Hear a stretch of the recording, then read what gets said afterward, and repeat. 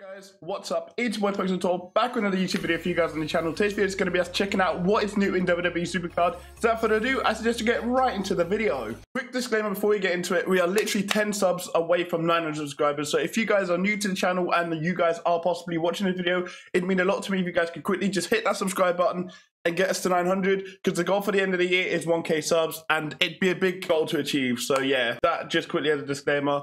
Let's get into the video. Oh my god, this has just dropped in Supercard right now. Road to Wrestlemania quest. Clear all objectives in the Road to Wrestlemania quest and get a card of your tier and a chance to get Bianca Belair or Shawn Michaels special edition. Very, very cool. Let's have a quick look at the quest as well. Should be up here. See what you have to do for it.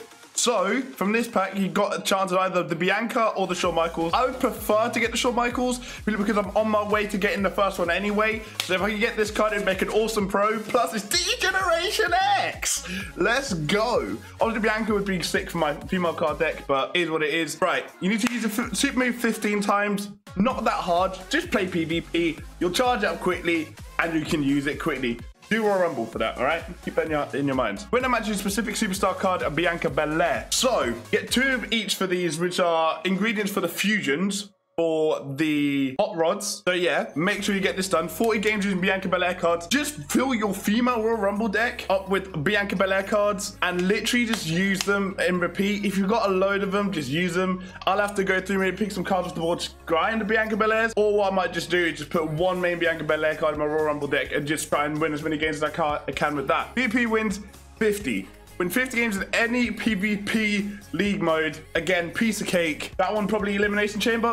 Gets it done quick. That or War mode, I'd say. Then get reset, get 60 draft board picks. Again, you get 2 more ingredients for the fusion. Super handy, obviously, for this one. But the PvP league mode game wins, you get 25 credits. And then for this one, you get... Wow. Okay, so you have a chance of Bianca. Not of the Shawn Michaels, though, but of the Bianca.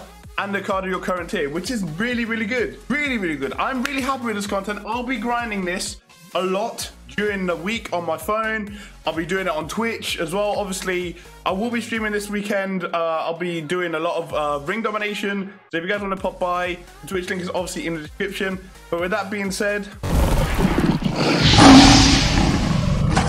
that is going to wrap it up for the video. If you guys have liked this video, be sure to like and subscribe already. Like I said, it's your boy Pixel12. I'll see you guys on my next one. Peace.